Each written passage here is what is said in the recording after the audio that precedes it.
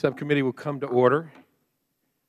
It's an interesting day. We have Mr. Issa staring over my shoulder now, and Mr. Hallfield looking at me from over here. The pictures have been rearranged. Anyway, I'd like to begin this hearing by stating the Oversight Committee's mission. We exist to secure two fundamental principles. First, Americans have the right to know what the money from Washington takes for them is well spent. And second, Americans deserve an efficient, effective government that works for them. Our duty on the Oversight and Government Reform Committee is to protect these rights. Our solemn responsibility is to hold the government accountable to taxpayers because taxpayers have a right to know what they get from their government. We will work tirelessly in partnership with citizens watchdogs to deliver the facts to the American people and bring genuine reform to the Federal bureaucracy. This is the mission of the Oversight and Government Reform Committee. I will now recognize myself for a short opening statement. We've called this hearing today to talk about the Postal Service's mail covers programs.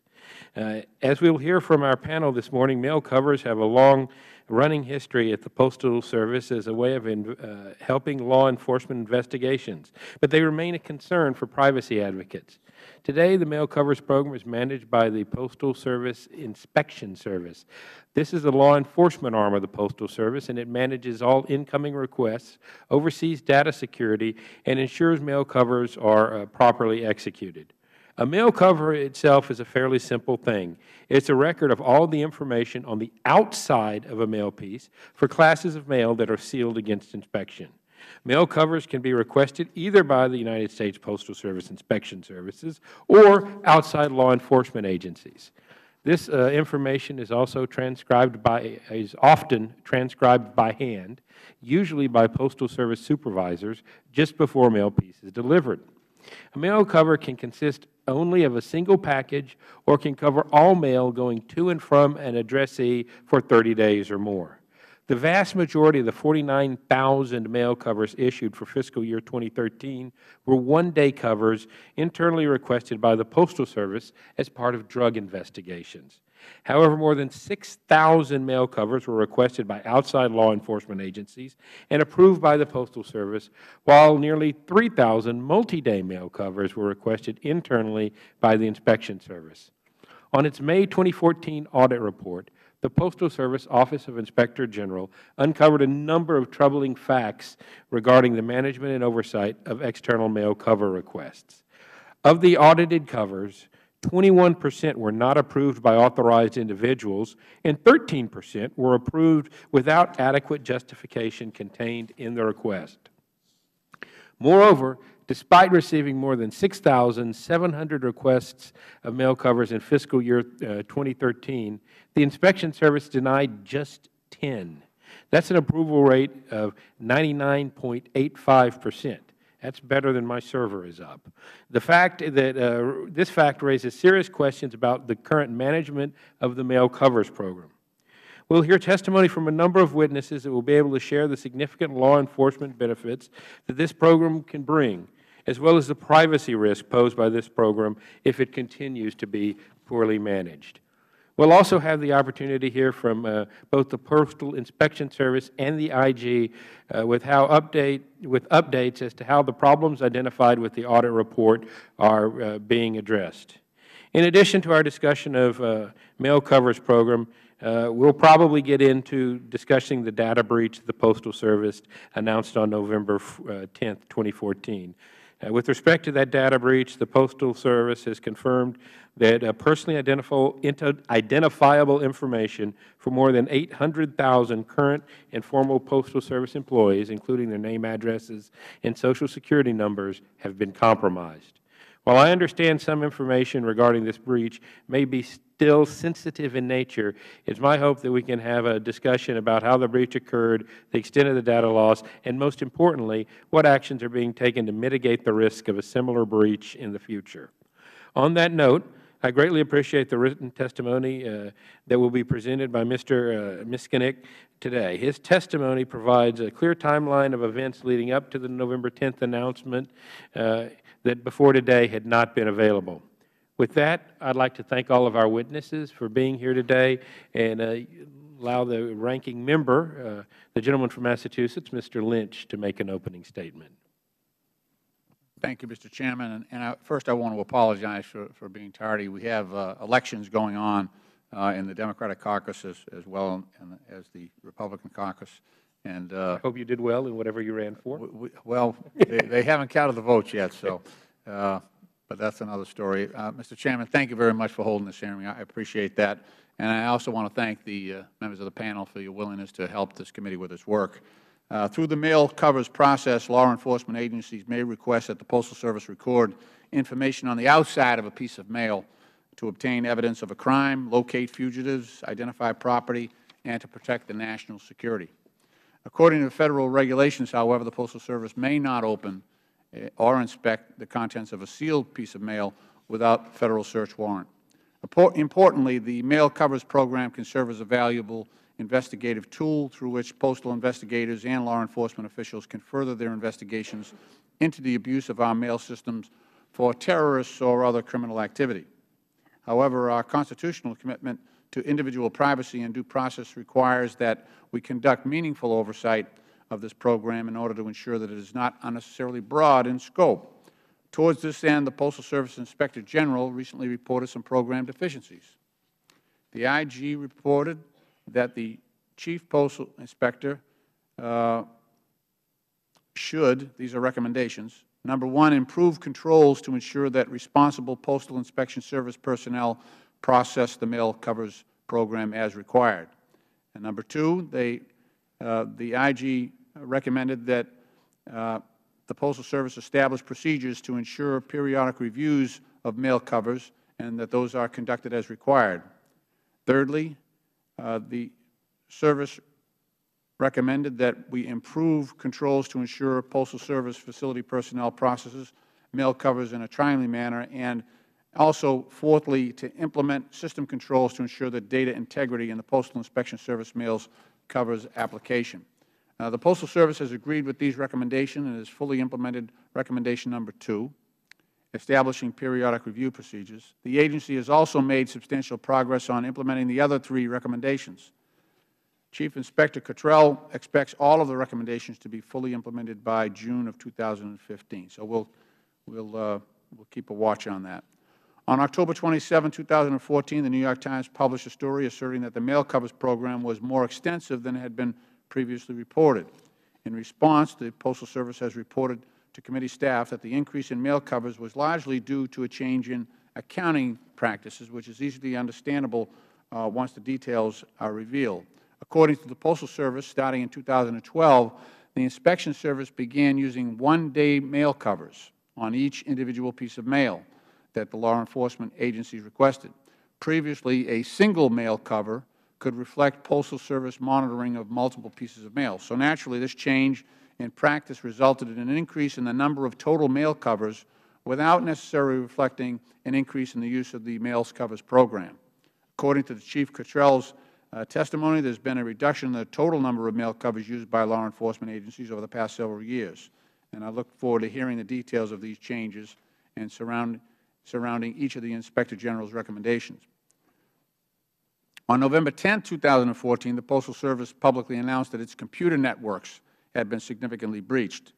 Personally identifiable information of its employees may have been compromised, including names, addresses, dates of birth, Social Security numbers, dates of employment, and other information.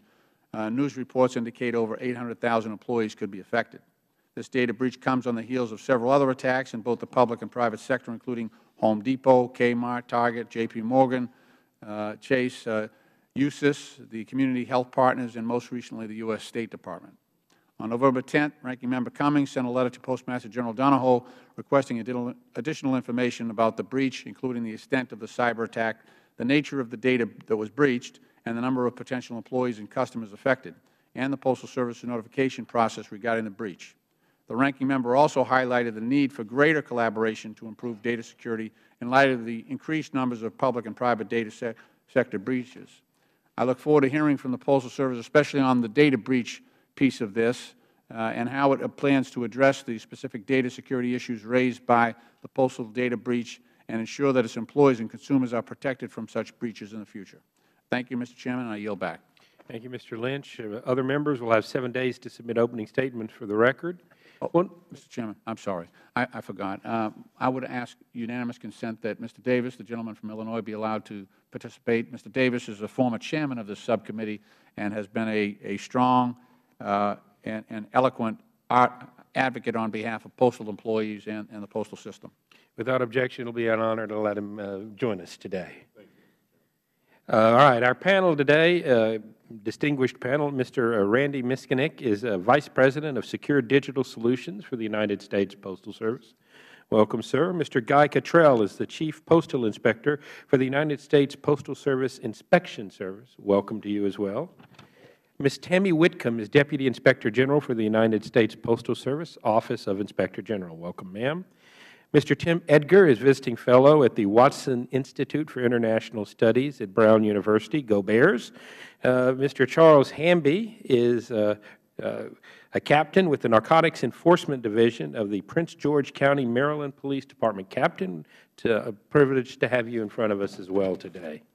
Pursuant to the committee rules, we ask that all witnesses be sworn in before they testify.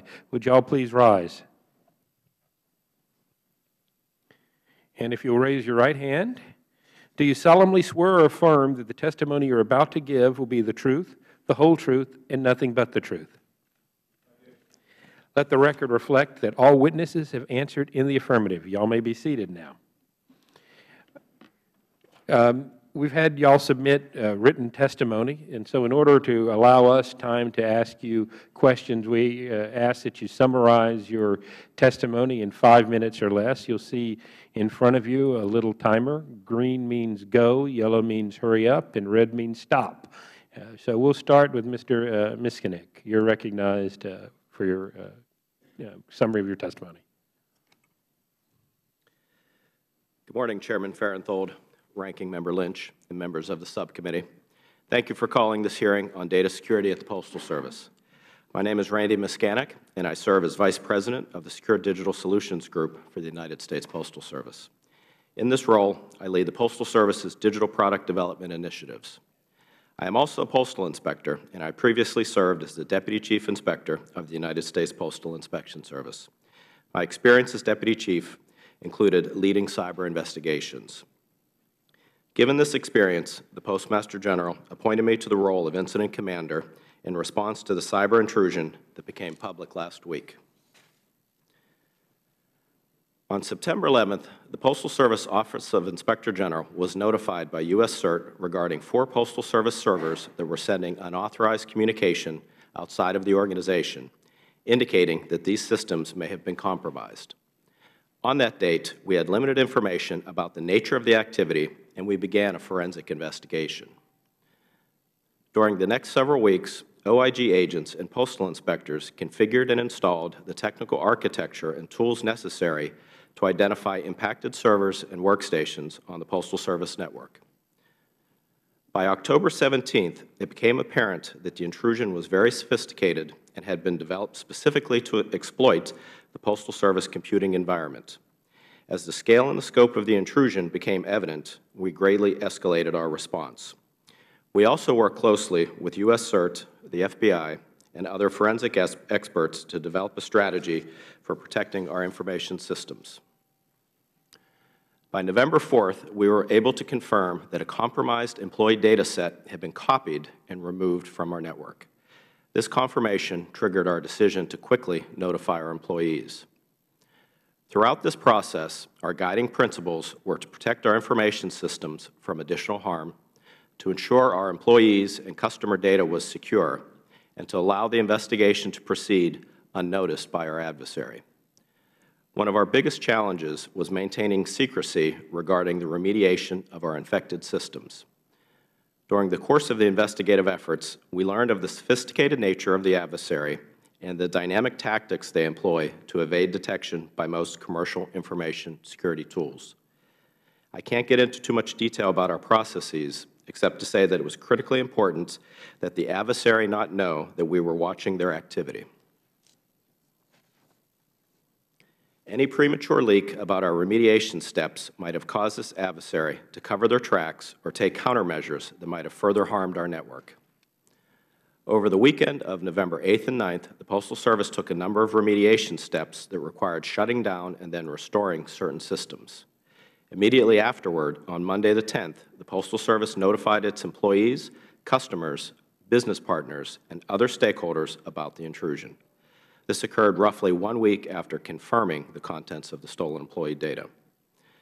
The compromised data included employee personally identifiable information. Additionally, customer call center data was also compromised.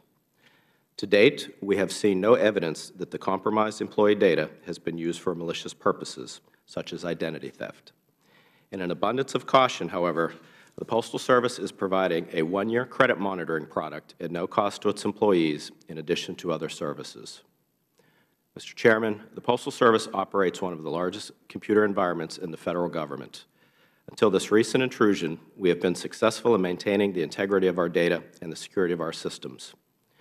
Since being notified of the suspicious activity, the Postal Service has been engaged in a very intense process of evaluating and developing new strategies to protect our information systems. In parallel to complex investigative activities, we developed and continue to implement a detailed mitigation plan to stop the compromise and protect the Postal Service network. On November 10th, the Postmaster General notified our employees about the compromised data and made a commitment to strengthen the security of our systems to match these sophisticated new threats. The Postal Service will be taking numerous steps over the coming months to improve processes and technologies to better protect against future intrusions. We live in a world that requires perpetual vigilance and staying a step ahead of our adversaries. We're committed to doing so on behalf of our employees, our customers, and the American public. Thank you, Mr. Chairman. This concludes my remarks. Thank you very much. I look forward to questioning you. Mr. Cottrell, you're up. Good morning. Excuse me. Good morning, Chairman Farenthold, Ranking Member Lynch, and members of this subcommittee. I'm Guy Cottrell, Chief Postal Inspector of the United States Postal Service. On behalf of the men and women of our agency, I appreciate this opportunity to present the testimony of the U.S. Postal Inspection Service in support of this hearing on data security at the U.S. Postal Service. My testimony today will discuss the Postal Service mail cover program and the controls in place to ensure appropriate privacy protections are maintained. I will also update the committee on the progress made regarding recommendations contained in the Postal Service Office of Inspector General report released in May 2014 on the mail cover program. The Postal Service respects the privacy of its customers and the sanctity of the mail. A mail cover is the process by which a non-consensual recording is made of any data appearing on the outside cover of any sealed or unsealed class of mail matter. Any personal information obtained in connection with the mail cover program is treated as restricted, confidential information and is not publicly available. Over the past 5 years, law enforcement use of mail covers has generally declined, with one significant exception. We revised procedures in connection with criminal investigations into dangerous mail and narcotics in fiscal year 2012. These programs emphasize the safety of postal employees and strive to protect them from handling mail that contains harmful substances, narcotics, and trafficking proceeds, and the violence associated with drug crimes. Equally important, they aid our efforts to help keep illegal drugs off the streets and out of schoolyards across the country. We now assign mail covers to individual mail pieces in these investigations, which drove the spike in overall mail cover volume the last 3 fiscal years. Recently, the Postal Service Inspector General conducted its review of the mail cover process, releasing a report in May 2014 containing 4 recommendations to improve program security and accountability. We've addressed these recommendations as follows. We've worked to improve controls to ensure responsible Postal Inspection Service personnel process mail covers as required. We have examined the administration of the program and our processes, updating standard operating procedures, improving training, testing application workflow enhancements, creating performance metrics, and formulating a disbarment process. We have established procedures to ensure periodic reviews of the mail cover program are conducted at national headquarters and in the field as part of our annual compliance review process. We are leveraging existing Postal Service tools to better assess program compliance at the local post office level and facilitate communication. We have also initiated a project to upgrade the mail cover process, allowing us to better ensure data integrity, compliance, and accurate reporting. We are on target to completely address all audit recommendations by June 2015. I am certain these actions will provide necessary safeguards to ensure the program is administered as required. Recent media coverage has confused 3 independent mail programs: the Mail Cover Program, Mail Imaging, and Mail Isolation Control and Tracking, or MICT, creating a false impression that there is a vast mail monitoring system in operation. This simply is not true. These programs are distinct and have very different purposes. I have already discussed the Mail Cover Program. Mail imaging was developed in the early 90s to help automate mail processing. The images are not maintained in a centralized database, not profiled for mailing habits, nor are they mined or analyzed electronically. Mail Isolation Control and Tracking, MICT, is a set of safety procedures developed in response to the anthrax mailings of 2001, and it's triggered when a potentially contaminated mail piece is identified to help determine potential contamination of mail processing equipment, facilities, and vehicles. Safety is the ultimate goal of MICT, although the contamination path can be relevant for law enforcement purposes. In closing, I'd like to thank the committee for inviting me to appear here today to discuss with you our commitment to strengthening the mail cover process, allowing us an opportunity to better explain our use of this important investigative tool and the safeguards in place to protect the privacy of the American public. Thank you, Mr. Chairman. Thank you very much. Ms. Whitcomb. Mr. Chairman and members of the committee, thank you for the opportunity to discuss our recent audit report on mail covers. Mail covers have been an investigative tool for more than 100 years, used for tracking financial frauds, drug trafficking, and other criminal activity. A mail cover involves postal officials recording the information from the outside of a mail piece, such as the sender's address. However, the mail cover program does not permit opening letters and packages that are sealed against inspection, as this requires a search warrant. To be clear, the program should not be confused with the operational imaging of mail pieces to manage mail flows. The U.S. Postal Service processed approximately 49,000 mail covers in fiscal year 2013. Mail covers can be requested either by external investigators, including my office, or by the Postal Inspection Service. There are different types: mail covers that target individuals in suspected criminal matters, mail covers that target postal facilities where mail and parcels associated with criminal activity are passing, and special mail covers used for national security purposes. The OIG is responsible for auditing the investigative activities of the Postal Inspection Service. As part of this work and in response to public concern, we conducted an audit of the handling of external mail covers. The report was issued in May. For this initial audit, we examined samples of both external criminal mail cover requests and special mail cover files. We are now beginning an audit of internal mail covers. Federal, state, and local law enforcement agencies can request a criminal mail cover by sending a hard copy form to the Postal Inspection Service's Criminal Investigation Service Center in Chicago. The request must specify the statute thought to have been violated and include a description of how the mail cover will further the investigation. These forms are manually entered into an electronic system for approval. Only the Chief Postal Inspector, the manager of the Criminal Investigation Service Center, or their designees can approve mail covers. Most criminal mail covers are approved. In fiscal year 2013, the Postal Inspection Service received more than 6,000 outside requests and denied 10.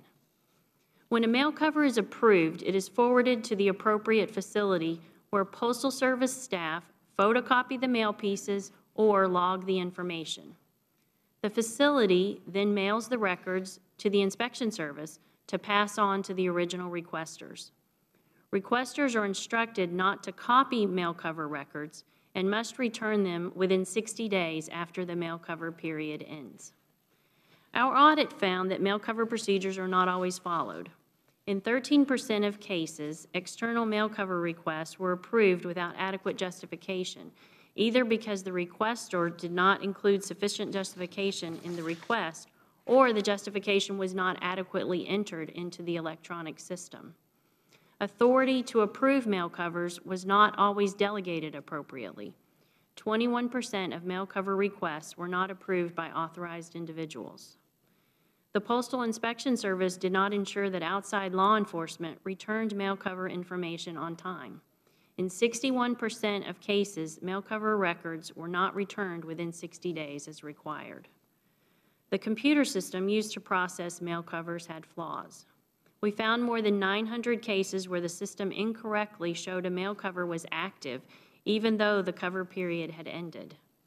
System problems also prevented mail covers from being extended, and sometimes the same tracking number would be issued to different requests. There were delays in processing mail covers, both by the Postal Inspection Service and at Postal Service facilities. And finally, the Postal Inspection Service did not carry out its required annual reviews of the program. Our audit recommended the Postal Service and Inspection Service improve controls over the mail covers program, establish procedures to ensure the required program reviews are conducted, and fix the electronic system. The Postal Service and the Inspection Service agreed with our findings and recommendations and set target dates to implement solutions. 2 of the 4 original target dates have now been extended to March 2015. My office will continue to track the Postal Service's progress. Mail covers are an important law enforcement tool, but adequate supervision is critical to ensure the protection of the public. Thank you. Thank you very much. Mr. Edgar.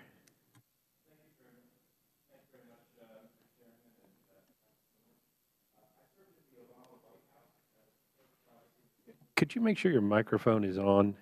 Or if not, at least Might speak need a to little pull it closer up. to it. Thank you. Thank you again for the opportunity to testify. I served in the Obama White House as the first privacy and civil liberties official for the National Security Council, focusing on cybersecurity. Under President Bush, I was the Deputy for Civil Liberties for the Director of National Intelligence. And from 2001 to 2006, I was the National Security Policy Counsel for the American Civil Liberties Union. And I'm going to talk today a little bit about the history of the privacy of the mail and why that's important.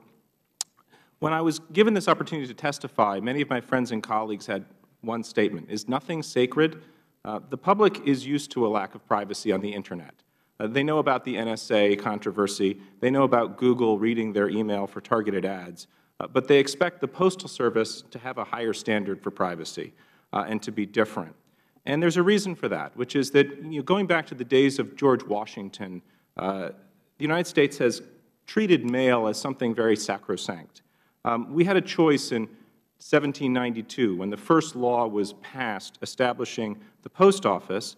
We could have gone in a different direction. The European governments at the time had secret rooms in which they monitored mail of political dissidents, of foreign diplomats. The United States decided not to set up such a room and to just ban the opening of mail altogether without a warrant. And shortly after the Civil War, the Supreme Court reinforced that notion. Said that a sealed envelope, at least, basically had the same level of privacy as your home. Really a pretty remarkable statement of privacy in correspondence, handled, after all, by a government agency. This is an important part of our culture and of our system of constitutional protections for privacy. During the Cold War, we got off track. There were several mail monitoring programs run by the CIA and the FBI that were investigated by this Congress, by the Church Committee, in the mid-1970s. The largest of those was called HT Lingual. It was a CIA program that actually started as a mail covers program in the early 1950s. The CIA got the cooperation of the Postal Service to obtain copies of every item of mail that was going to or from the Soviet Union, generally in New York.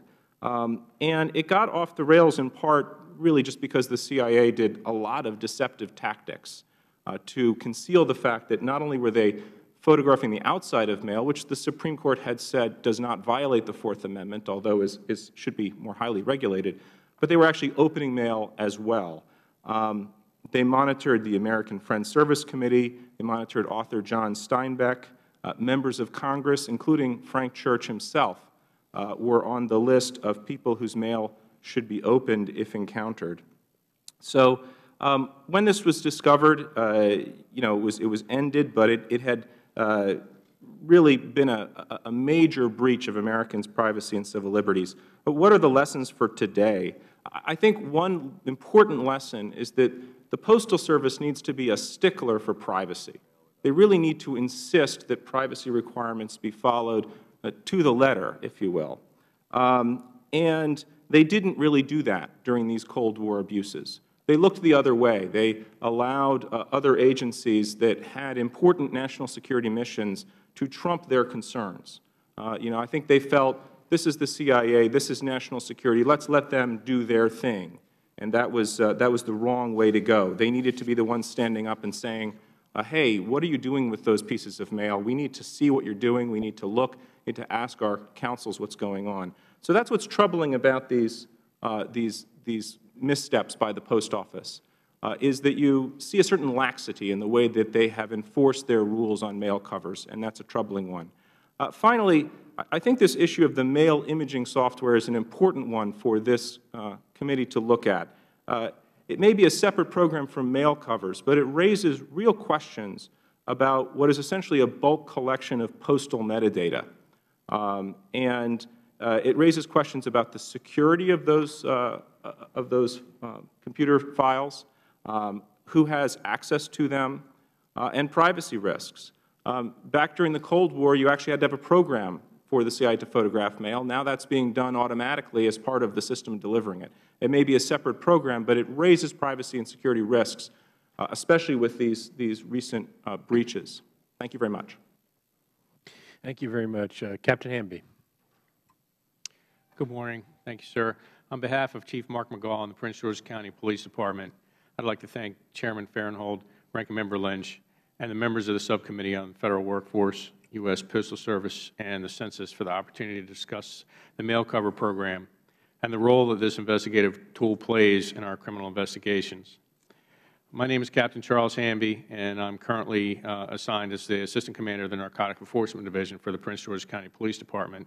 And let me begin by stating that the Prince George's County Police Department is in support of the U.S. Postal Inspection Service mail covers program.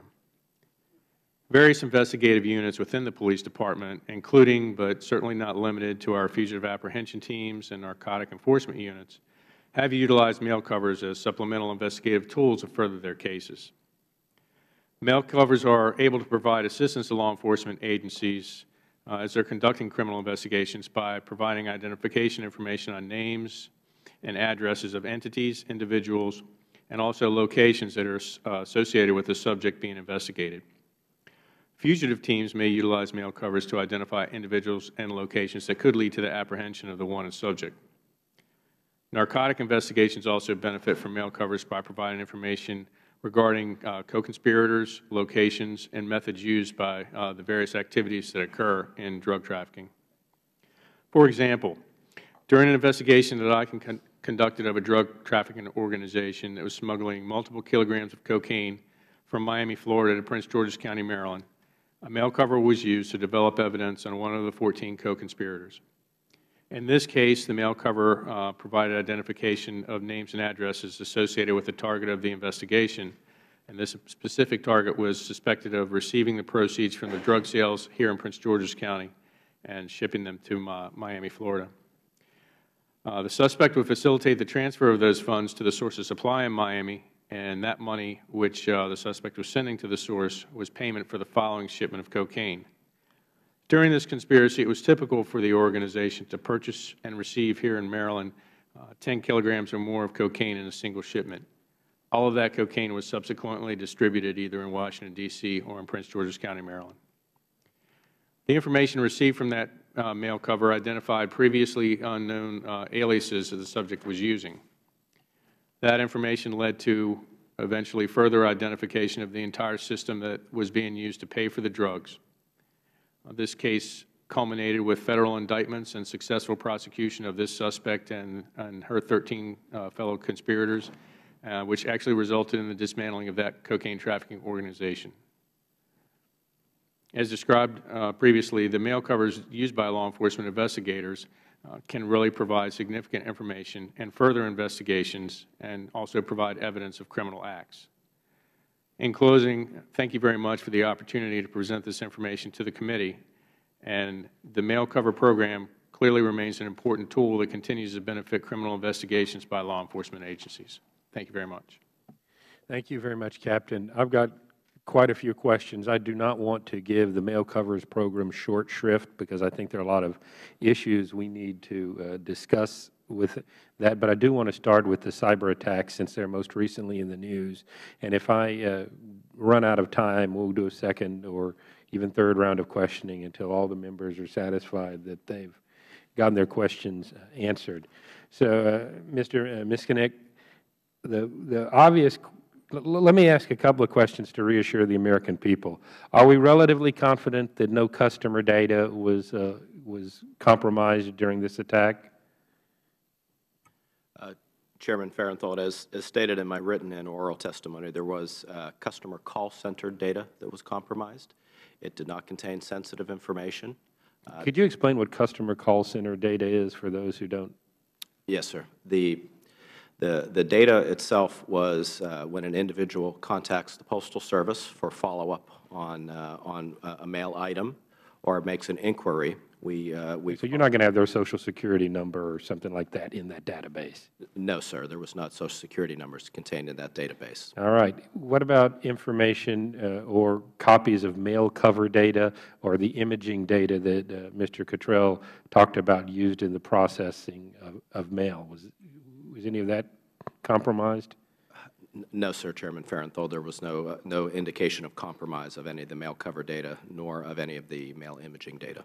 All right. Well, I just wanted to reassure the American folks. Our postal workers obviously appreciate what you all are doing with respect to their credit monitoring.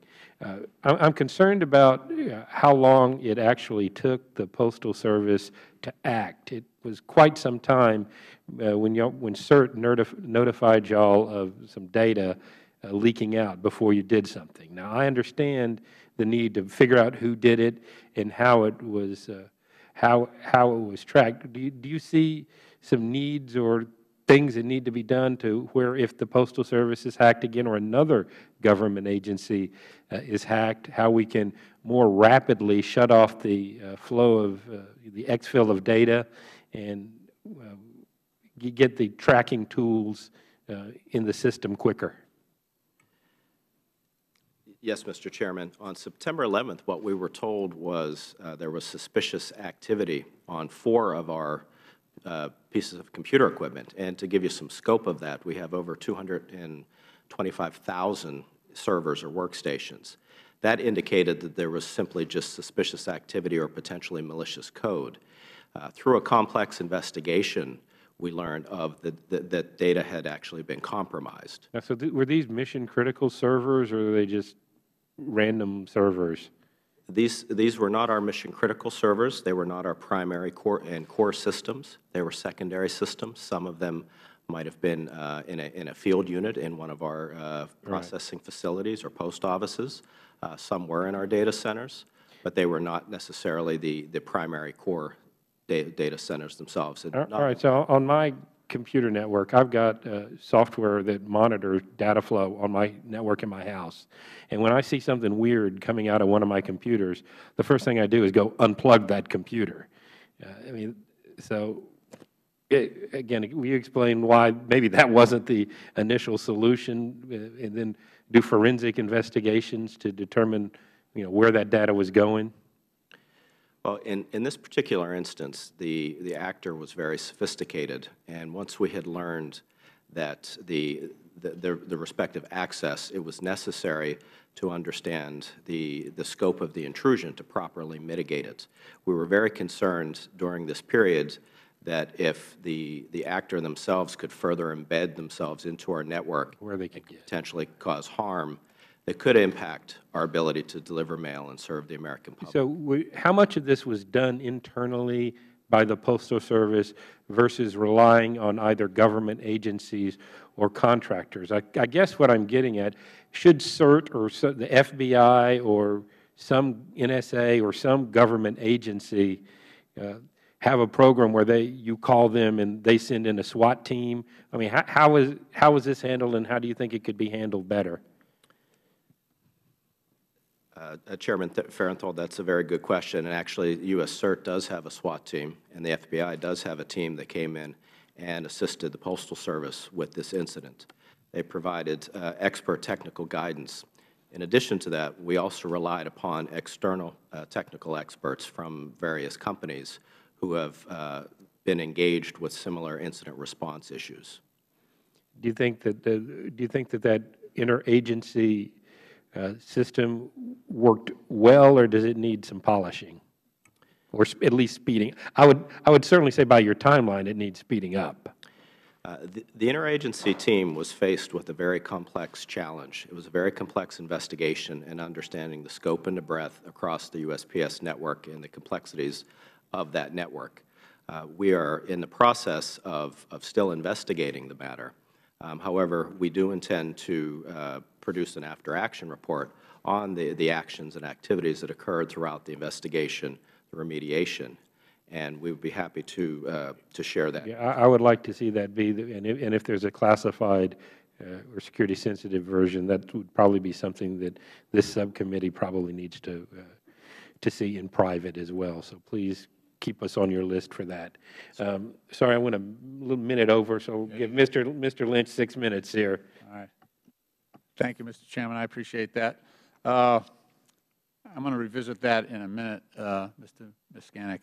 Let me ask, though, I only have one question on the covers, the postal covers. Do we have technology that would allow us to read the mail without opening it, read the contents of the mail? I know I went online just to do sort of an anecdotal search about, there's some companies out there that they do say we have technology that can read your email without opening it, without indicating to the party who receives the email that their email has been opened and read. And there are a number of firms that actually have very high technology package inspection that can read through envelopes and see the contents. So I'm just wondering if we have the technology available right now to read the mail, the contents of the mail, without opening it. We do not, sir. You don't? Okay. All right. Yeah, who's we? The Postal Service does not have the technology to do that. Yeah. Is it out there? Not that I'm aware of. Okay. It would seem be pretty simple, you know. I mean, just probably high-resolution X-ray or something like that. Okay, so that's one thing I'm concerned about. I'm not concerned about, as the courts have said repeatedly, that there's no expectation of privacy in the outside of what's on your envelope, and that probably makes sense. But my concern is that there may be technology out there that actually would allow folks to scan the outside and also glean whatever the contents of the letter might be as well. Let's go back to Mr. Miskanek. I really am concerned about the way the Postal Service handled the breach. So when were we first aware of this breach of employee data or a breach of the database at the United States Postal Service? Congressman Lynch, we were notified of the actual data being, we had confirmed the actual data being taken on November 4th. No. We had suspected. No. Let's go back. I'm talking about when did you first get any indication that you had a breach? I'm not talking about official notification. So on October 16th, we learned that data had actually been, that data had been compromised. However, we had fragments of that data and could not. Okay, so retroactively looking back, when did you first have a breach? We were notified on September 11th that there was suspicious activity on the system by U.S. CERT. Is that the earliest date that you have right now, have knowledge of, that you had a breach? That I have knowledge of, yes. Yeah. Okay. When did you notify the employees that their Social Security numbers had been compromised? We notified the employees on November 10th, and that was due to the need to. That's about the day I learned about it, November 10th, in the Wall Street Journal and New York Times. So why the delay? Why the delay? Over the entire period, it was necessary to understand the scope and the impact.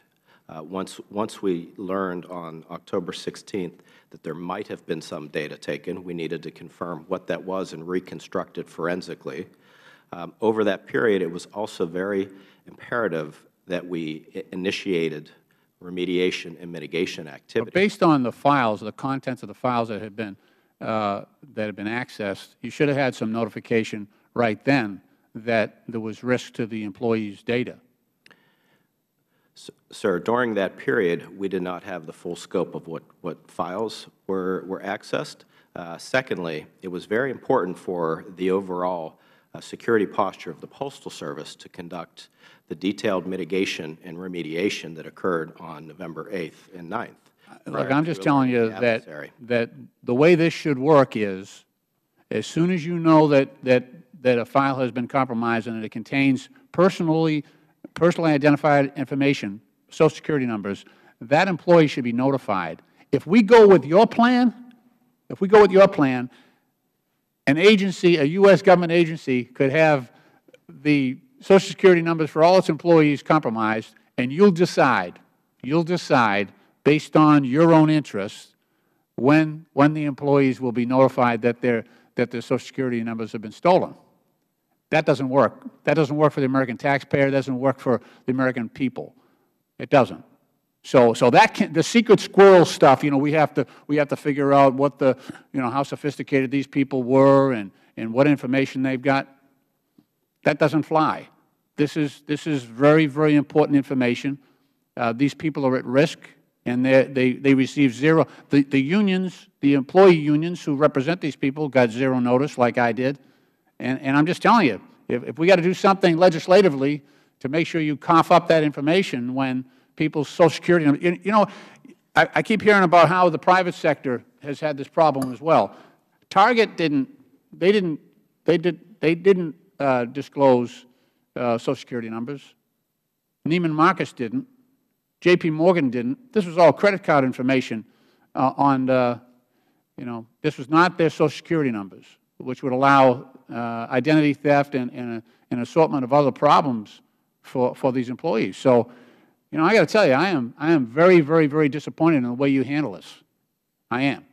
And I think the American people deserve better. And if this is the standard that we're using now, we're opening up a huge area of exposure to the American people. If people like yourself and your agency is going to decide when it's good for you to let people know that their Social Security numbers have been stolen, when you're good and ready, that's not good enough. So we got to figure something out. Maybe it's legislatively we need to mandate this, but you have to be more forthcoming with the people that you're supposed to be protecting than you have been in this case.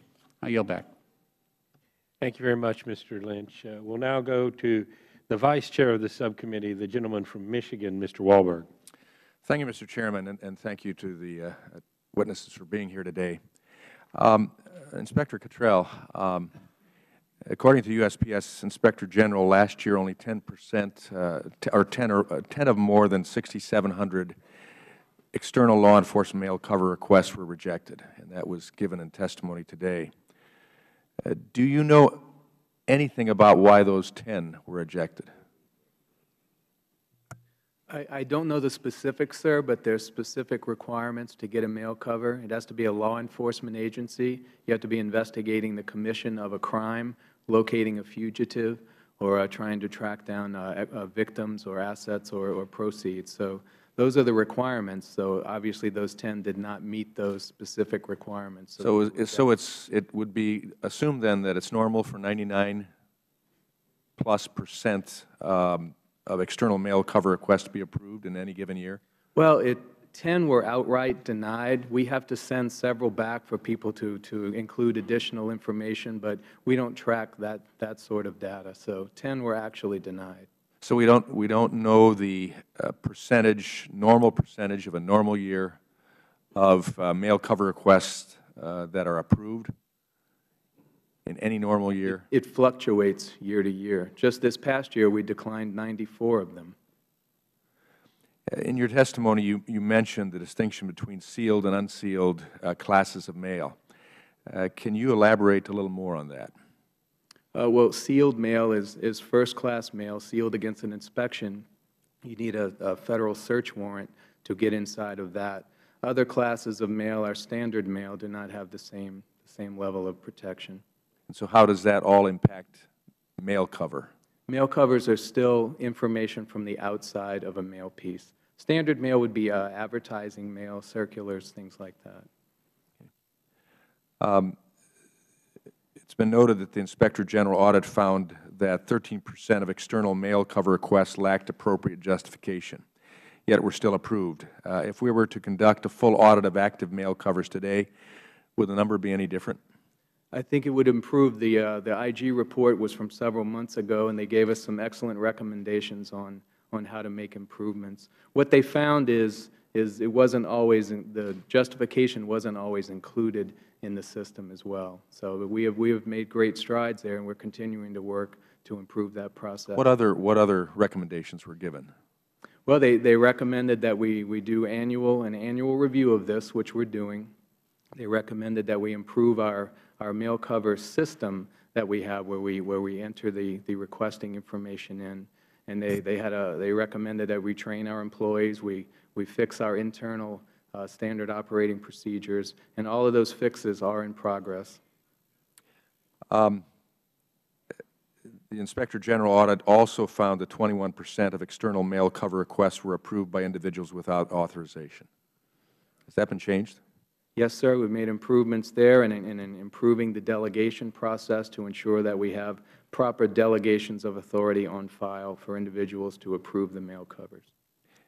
And so we have them on file, but could you explain a little bit more in depth on how we make sure that, though they're on file, they're actually the ones that are approved? Well, when you delegate authority, you need to have a record that you've delegated that authority, and we did not have proper delegations of authority on file for those individuals. So we've corrected that. We have the correct individuals in place now to approve the mail cover requests that come in. Thank you. Ms. Whitcomb, from your testimony, it appears that your audit report focused mainly on mail cover requests made by external law enforcement agencies, and that a new report is in the works looking at internal requests. Is that true? It is true. Is there an estimated completion date for that report, and are there early conclusions you can share with us today?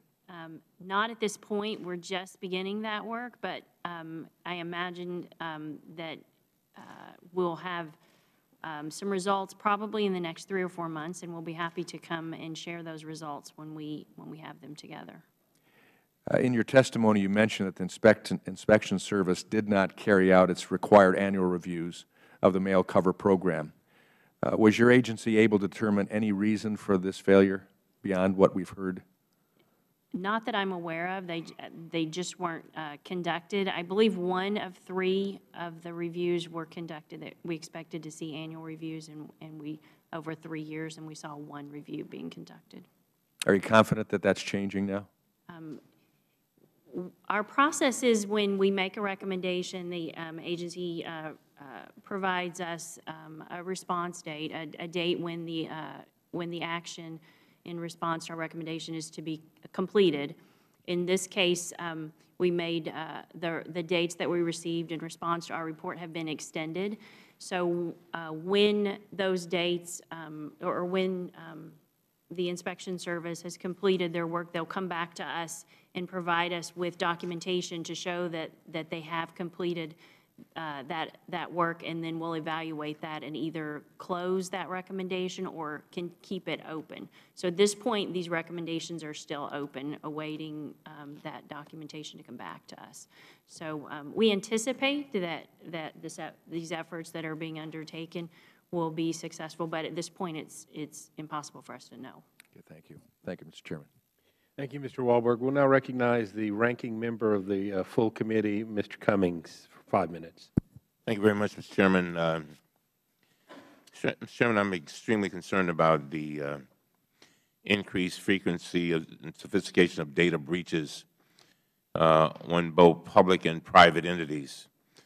We've seen attacks in the past year at Target, Home Depot, community health systems and uses, as well as the Postal Service and most recently the State Department.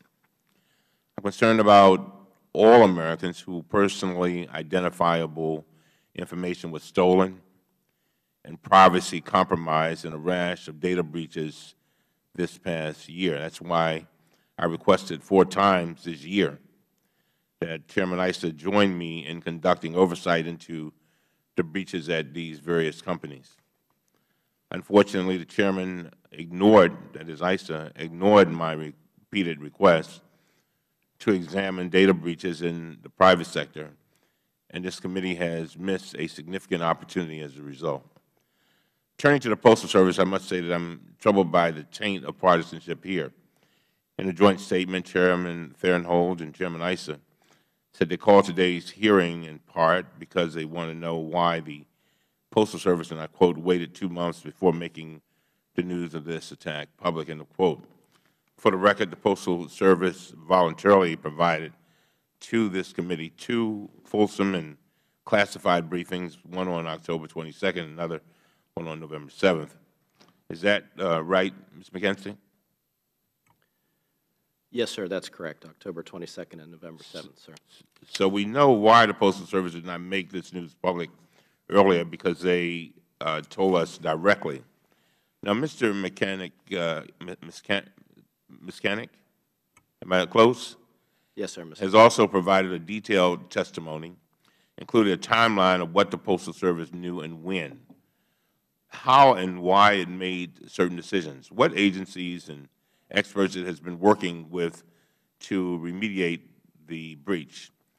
That is what I call transparency. By contrast, not a single company that was breached this year came voluntarily to brief this committee.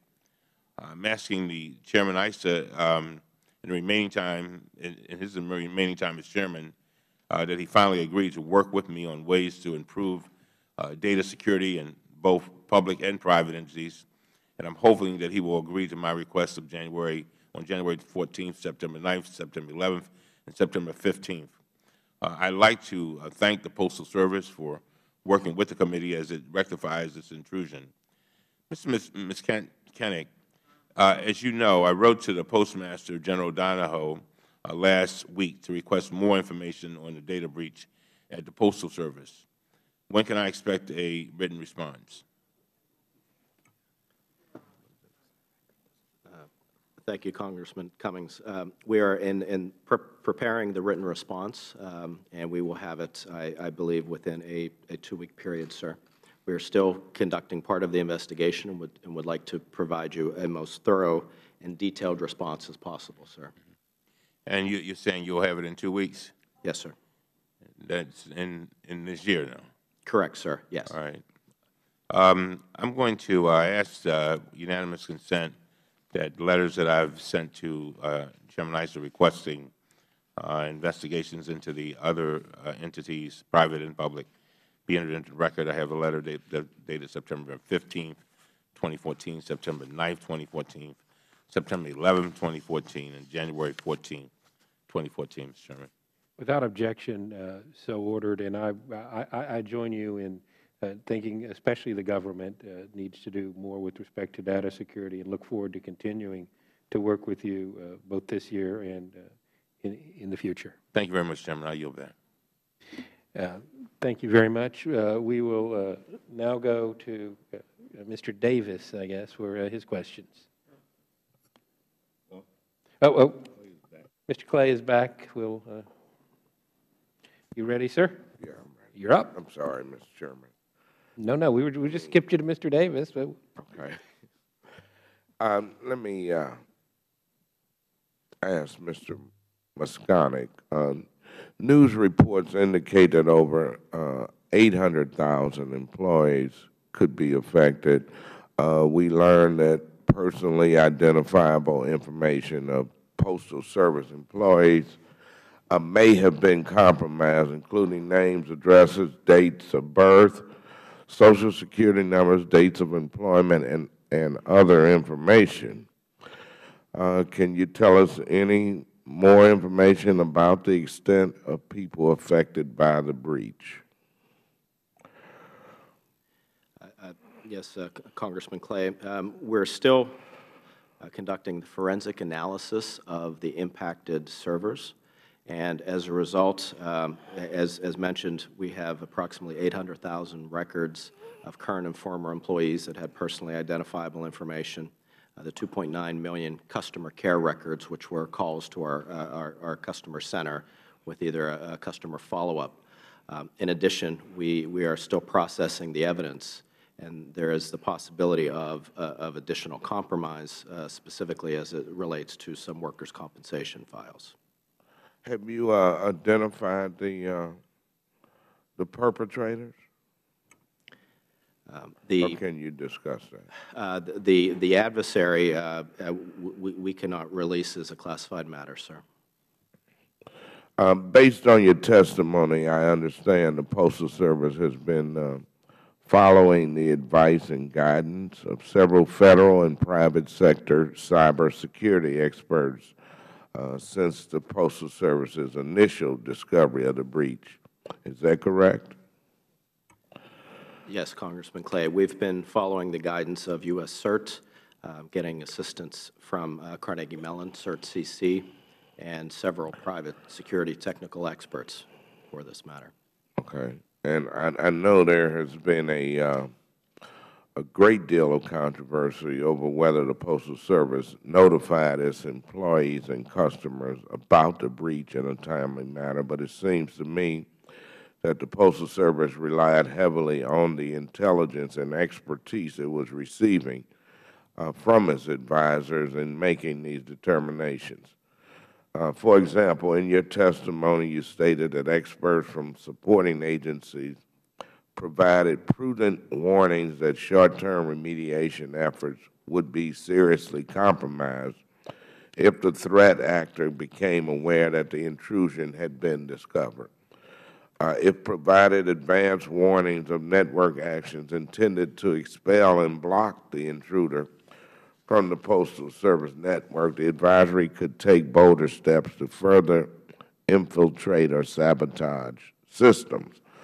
Mr. Muscanic, is this why the Postal Service chose not to inform its employees and customers about the breach when it was originally discovered in mid-September?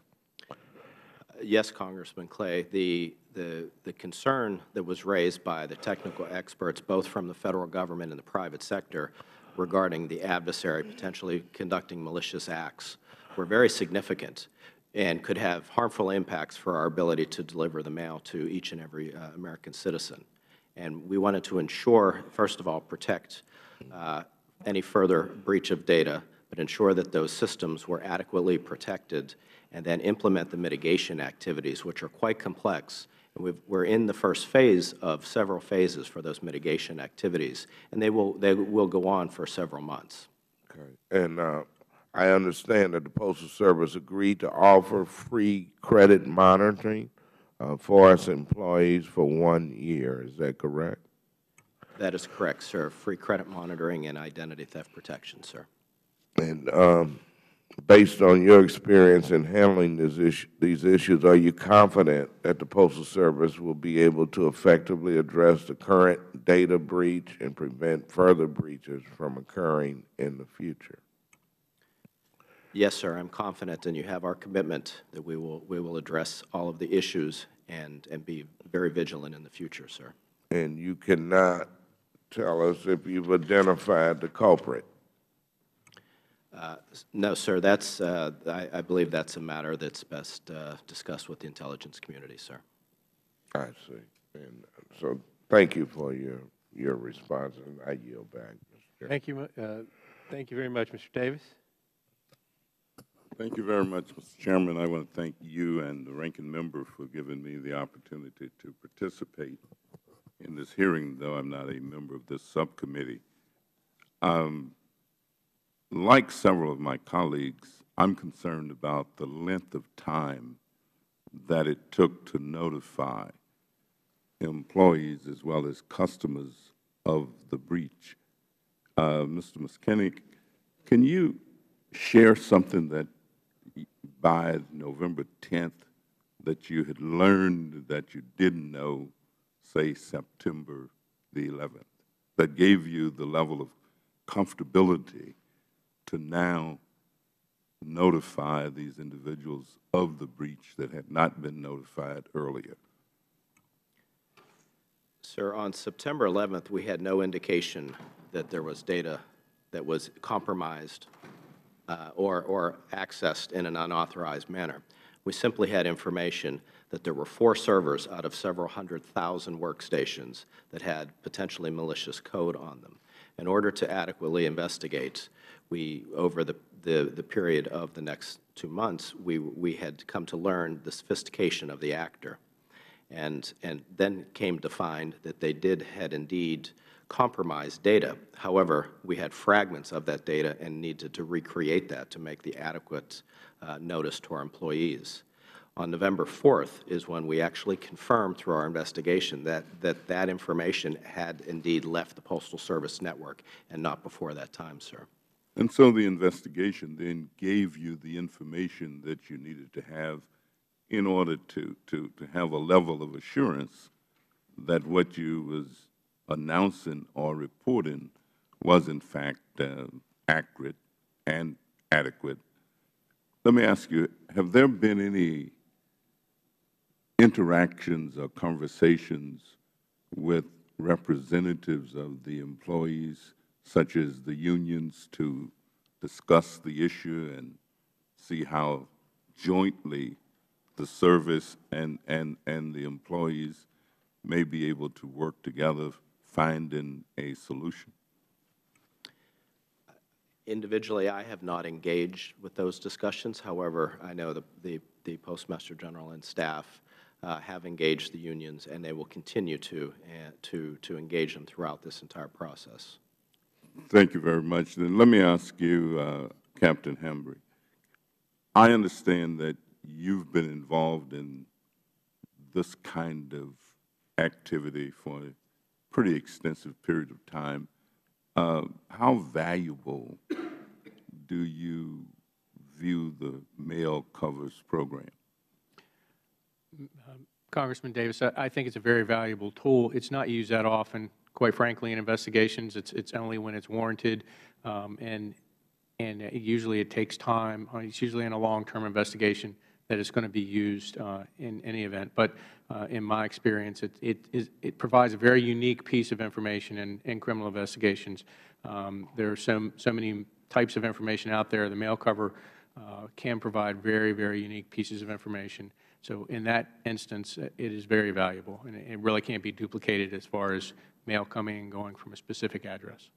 Thank you very much. And Mr. Muskenick, let me just reinforce that the employees that I've been speaking with or have had conversation with, I guess they, like others, are very skeptical when they think that there has been some breach of their information. And so I think they would be reassured to know that the Postal Service is, in fact, interacting with their leadership to try and find a resolve. So I thank you very much, and I thank all of you for your participation and the questions that you've answered. Mr. Chairman, I yield back. Thank you very much. I think we've gotten to everybody, so we'll start up with a second round of questioning, and I'll kick it off. Mr. Muskenick, you'll be happy to know you've got almost all my questions answered. I want to go on to the mail covers program a little bit more. Mr. Cottrell, the IG's report has a picture of a guy writing down information off of a package, and your testimony said often this is done manually or within a lot. How much of this is done electronically? Is it just photocopied? Is it scanned? I mean, can you break down the percentages of how that data is captured? Sir, yes, Mr. Chairman, it's all done manually. The only electronic piece would be to actually photocopy the pieces of mail. That's the only electronic part of this process. It's all manual. And you also mentioned that you have some internal programming or programs where you actually image the covers of the mail for processing.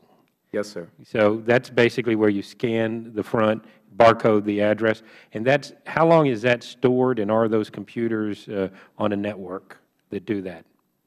Those mail processing machines are at all of our facilities around the country. The images are only on that one mail processing machine, and the data is overwritten depending on the volume of the mail processing machine. So are we talking days, weeks? Days, 3 to 7 days. All right. Can you assure me that there is not some NSA-like system that is tracking all mail covers, storing that data for later search and retrieval? Yes, I can. There is no such system in the Postal Service doing anything like that.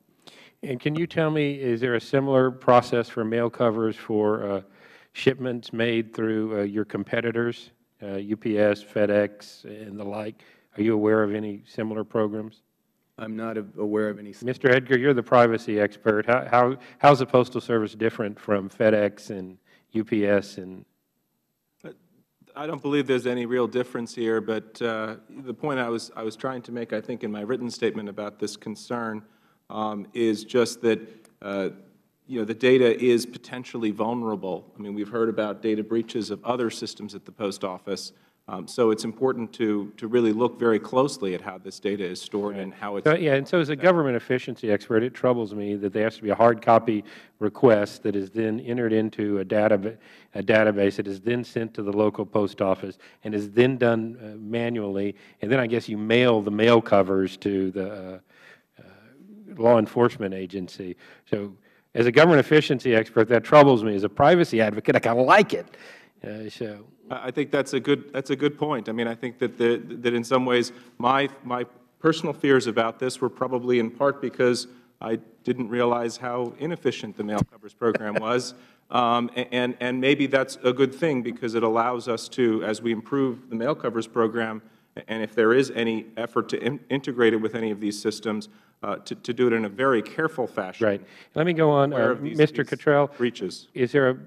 What about the contents of stuff? Are there drug dogs that checked? I mean, there's got to be some additional stuff for the content, so you guys aren't at least doing something to combat the belief that you're the biggest deliverer of contraband in the world.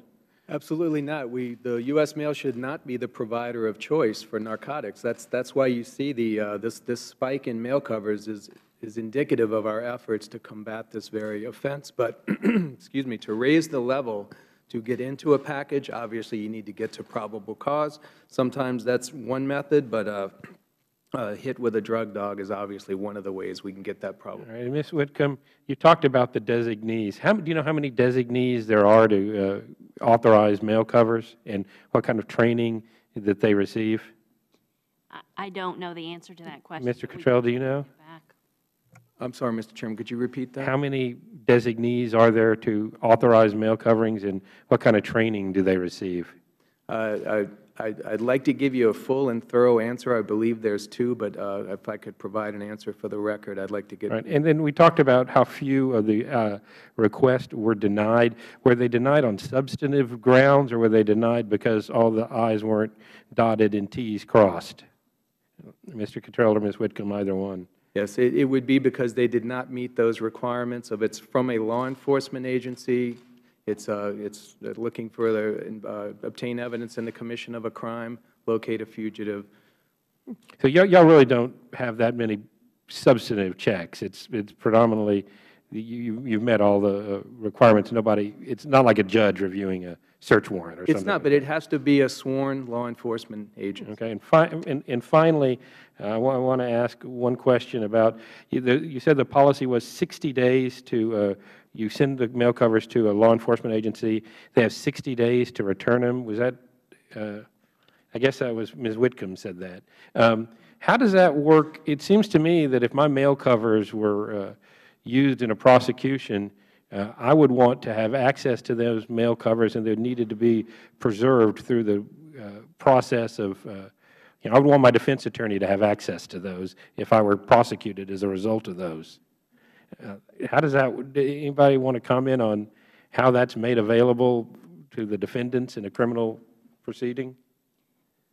Either you guys know? They could request an extension to retain that for a trial purpose. Okay. That just kind of struck me as, being an issue. Thank you very much. Mr. Lynch, you had some second questions? Yeah, please. Yeah, thank you, Mr. Chairman. Mr. Muskanek,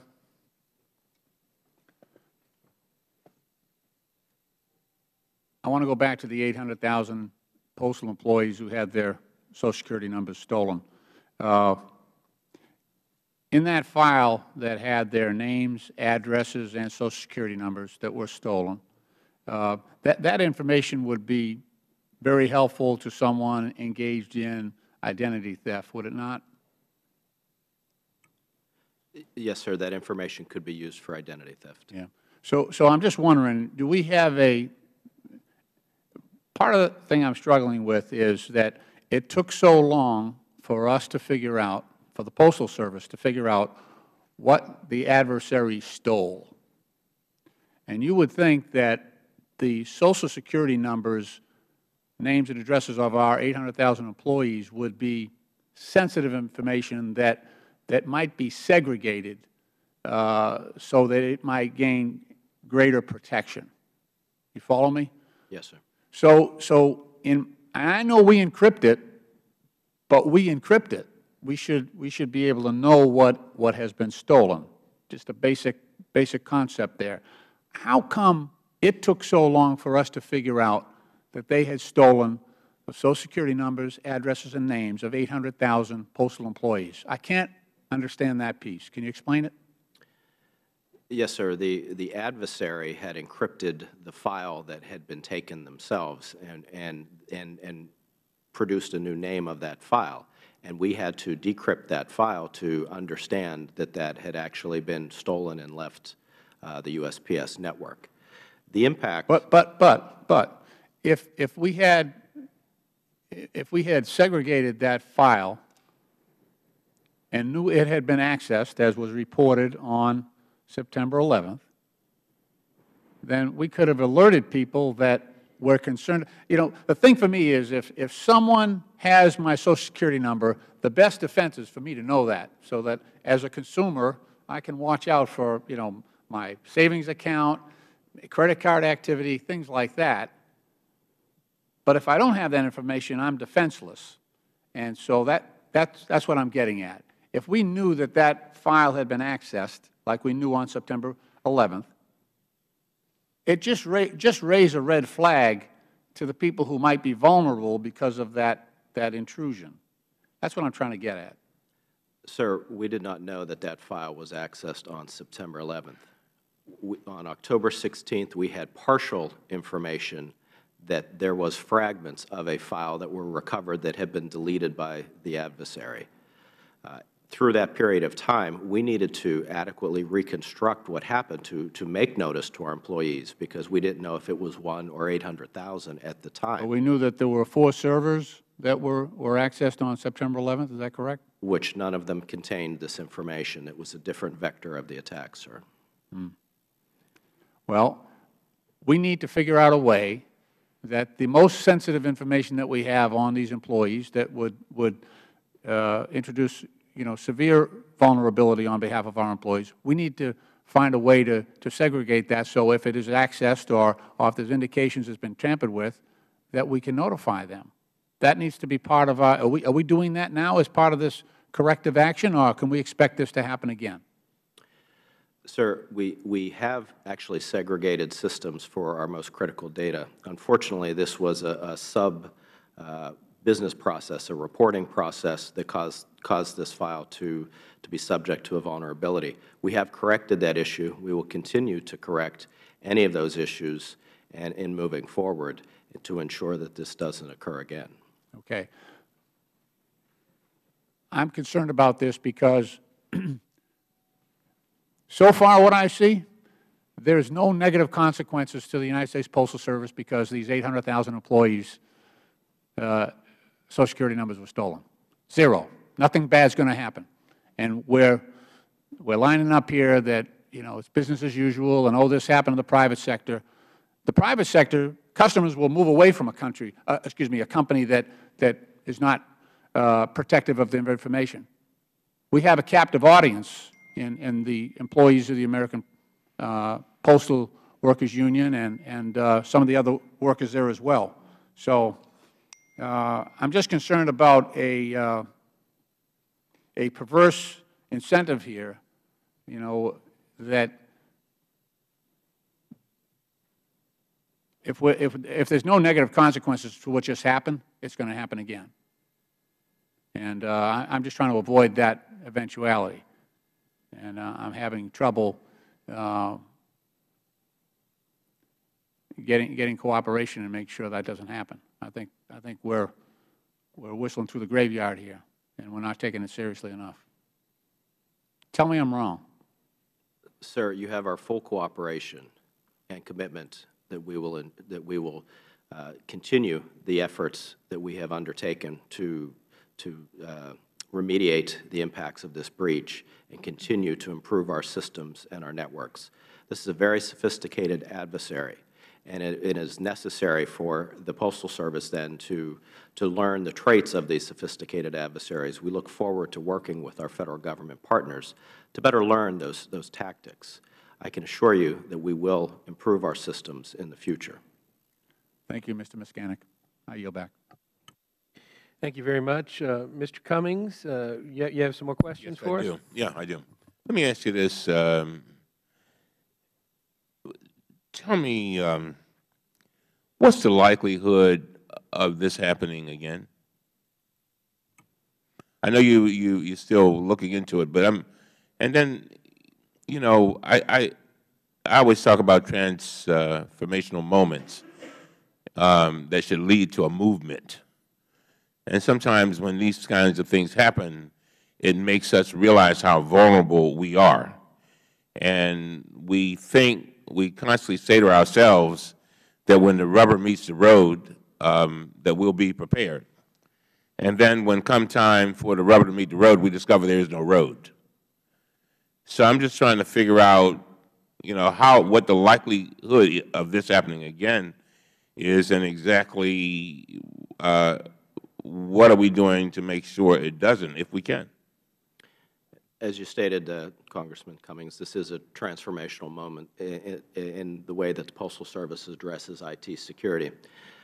It's necessary for us to be more actively engaged with these emerging threats that are well-resourced and have a long time period to affect their activities. No IT security professional can state unequivocally 100% that they will never be breached again. But we must remain vigilant, and we must improve our processes to ensure that it does not. Do we have the necessary people with the appropriate skills and technology to address these problems, or is more needed? Speaking from the Postal Service, yeah, that is what that's what I've been tasked with, is understanding if we have the proper skills and tools. You're saying you're trying to figure that out? Is that what you're saying? We're embarking upon that because obviously, sir, that we need to improve our skills and our tools and our tactics to ensure that this doesn't happen again. And what will it take to do that? In other words, are there people out there that we have not, we've not benefited or worked with to get their expertise? Do we have it in-house? Do we need to go out-house? I mean, what's needed? Because I have some of the same concerns as Mr. Lynch and others. It's one thing for things to go wrong, and we realize what you said. You cannot, there's no 100% fail-safe system. We got that. But I want to know that we're doing, and I think the American people want to know that we're doing the very best we can now. So if there's a lack of anything, We want to know exactly what it is and what we can do about it. To adequately fight these very significant and persistent threats, it's necessary that we form teams that are both across the Federal Government and the private sector. In the case of the Postal Service, is ensuring that we're actively engaged with obtaining the information on the threat actors from the intelligence community to process that and make it actionable and put it into tactics to better protect the USPS network. One of the purposes of this hearing is to evaluate the Postal Service's progress in implementing the recommendations made by the Postal Service Office of Inspector General. Ms. Whitcomb, your office made 4 recommendations to the Bureau as it relates to mail coverage program. Is that correct? Yes. And Chief Inspector Cottrell, does the Postal Service agree with all 4 of those recommendations? Yes, Ranking Member Cummings. But based on your testimony, I understand that you have completely implemented one of the recommendations. Is that correct? That's correct. I would like to discuss this recommendation in detail. First, based on your testimony, I understand that the inspection service has already implemented periodic review procedures that the IG recommended. Is that correct? Yes, that's correct. And Chief Inspector, can you tell us a little bit more about the revisions you made to review the procedures that you discussed in your testimony? Yes, just briefly, Congressman. Every year we go out and we review our high-risk programs, and we've added this mail cover review to our annual review of high-risk programs, and we've already begun those reviews in response to the IG's recommendations. And so the other recommendations, what about those? Those are still in progress. Some of them involve IT upgrades and issues, so and the training and getting folks trained and republishing our standard operating procedures and some of our internal training manuals. But we do expect to be complete in the time frame the IG allotted. You think you have the resources to accomplish all of that? Yes, I do. All right. Thank you very much, Mr. Chairman. Thank you very much. Mr. Davis, you have some more questions? Yes, Mr. Chairman. Thank you very much. I'd just like to follow up a little bit more on the recommendations that have been made and how effective we think we have been in completing those or in coming up with the processes used to complete those recommendations. Mr. Cottrell, could you embellish that a bit? Yes, Congressman. What the IG found is that opportunities exist to improve our controls. So there's several controls in place. So they recommended we establish improvements to ensure responsible personnel process mail covers as required, establish procedures to ensure the periodic reviews as we spoke about, ensure mail covers are processed in a timely manner, and implement controls to ensure data integrity.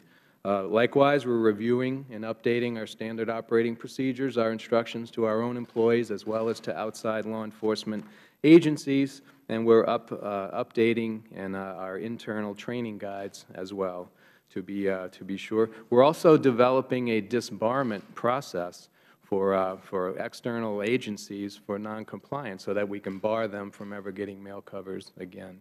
So we've uncovered some additional things we'd like to do in addition to what the IG recommended as part of that review to make it a stronger, tighter process. Ms. Whitcomb, would you agree with this assessment?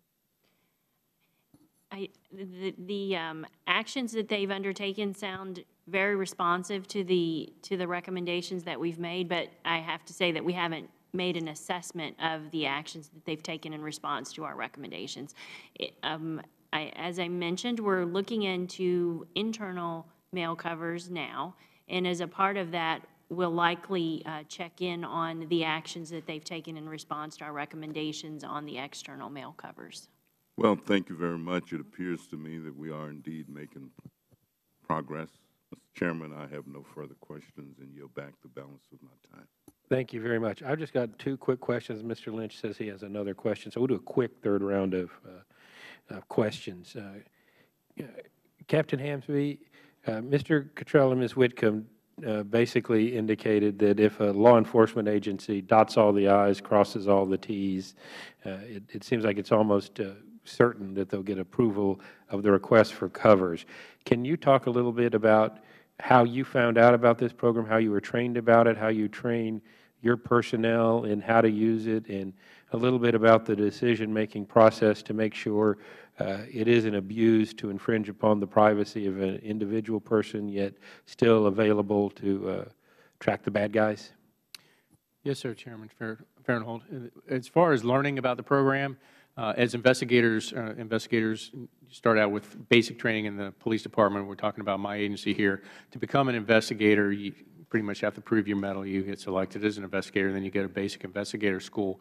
It will be mentioned in basic investigator school, but for narcotic investigators, this is one of the tools that you would learn about in narcotic investigator school. As far as utilizing it as an investigator, as the new investigator, you're usually paired with one who has more experience. And this is one of the tools, like many of them, that this isn't a fishing expedition tool. This isn't an initial tool. This is one that is only used, in my experience, and I've been doing this as a narcotic investigator for 12 years.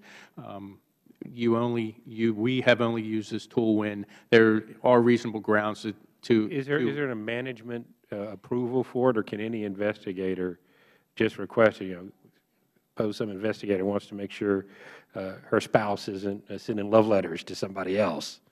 Yes, sir. There is and the process is first of all the completion of the request form for the U.S. Postal Service, but it also requires a cover letter from a supervisor, and that supervisor would have to complete the cover letter and notify his commander. So that's the process we would use in our agency to ensure that requests are authorized throughout our agency, and then it would be in the Postal Service. Thank you very much. And Mr. Miskinek, your answer to another question suggested another question for me. I'm sorry, you're not off the hook from me yet. You indicated that there were 4 servers that were breached, but this sensitive data did not reside on one of those 4 servers. So I'm assuming those 4 servers were used as a gateway to further penetrate the network. Can you tell us how many devices or servers were penetrated? Yes, Chairman Farenthold, approximately 100 servers were penetrated. And to give you some scope, there's approximately large servers like that. It's I believe over 25,000, and then there's, like I mentioned, over 200,000 workstations. So 100 workstations and/or servers were impacted. Was there any indication, and if I'm getting into classified area, please stop me and we can talk about this in an appropriate environment for that. Was there any indication that there was more sensitive information other than employee data that was targeted? There's no indication of that at this present time, sir. Okay. Thank you very much. Mr. Lynch? Thank you. Mr. Miskinek, the Social Security numbers for the 800,000 employees, those were, I understand in one of these reports, it says those were copied by the adversary. Is that correct? Yes. So we don't have to worry about them coming back and trying to hack that portion of it because they've got that information. They copied a file, sir, yes. Yeah. So how are we helping out these employees because their information is out there now? We're providing, through a commercial service, credit monitoring to them and also identity theft protection. In addition to that, through our Human Resources Service Center, we have contact numbers for them to contact us if they need additional details or if they suffer any negative consequences. Okay. Is there any thought to the, I'm pretty sure, I've got a bunch of family that work for the Post Office, and I'm sure they have employee numbers. Is there any thought to creating a firewall by discontinuing the use of Social Security numbers, which the vulnerability is far greater than would be if we were using an employee number to identify these folks? We are, as part of our undertaking, we're looking at all of our data retention policies, data storage policies, which includes the storage of personally identifiable information. That is an excellent suggestion, sir, that we have undertaken previously, but obviously we need to also consider the further use of that.